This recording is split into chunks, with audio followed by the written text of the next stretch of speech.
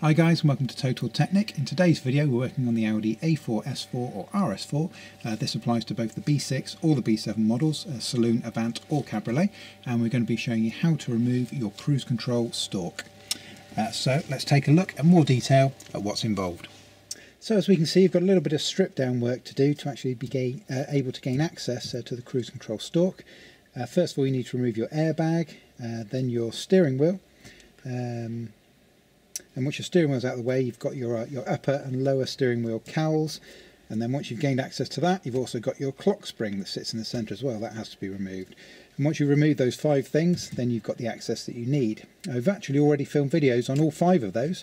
They're on our YouTube channel. We'll add links for you below this video, so you can just scroll down and quick links. You can just check those out really quickly.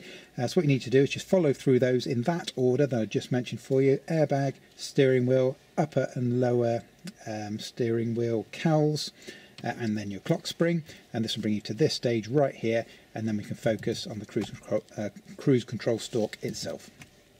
Okay, so with all that removed, we've got one more quick thing to zip out of place. That's your wiper stalk on the opposite side. This one actually needs to come out first. So you've got the 2 black screws just here. Undo those with the torque size 8. And once those 2 screws are removed, this whole unit just lifts out of situ.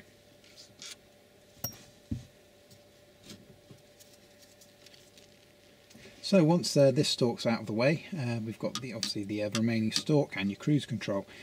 These need to come out as one. Unfortunately, this lower unit doesn't come out on its own. I'll show you why real quickly. You've got these black screws that are in the cruise control unit itself. Let's zip those out quickly. Exactly the same as the screws there on the other side that you would have just undone. But you'll see you can't actually lift it out of situ with this stalk in place, and that's because it's kind of curved on the side. It sits around it, and of course got a little plug on the back, and it won't allow it to come out. So we've got to take this this unit out as well. So first stage, more of these little black screws here and here. Get both of those removed.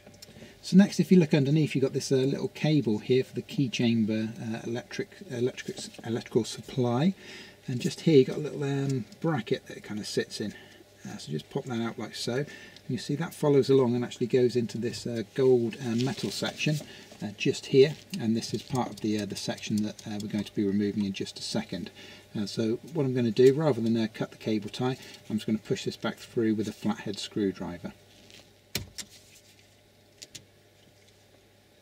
Next up, there's a little screw hidden just on the bottom here. You need to grab yourself a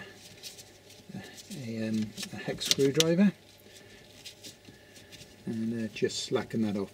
You don't need to remove it completely. It's like a compression fixing. It's just going to hold it onto the centre. So just unscrew it until it gets near the end. That'll be absolutely fine. So next, just grab the whole of these 2 assemblies and just draw them forward carefully. As you can see, this one there has now we've got the space. It unplugged at the back, and so it's now removed. So obviously you can continue to remove this unit if you want to, but we don't need to, just for the sake of removing the cruise control stalk. We can push that back into situ. So that is your cruise control stalk, completely removed and ready to go.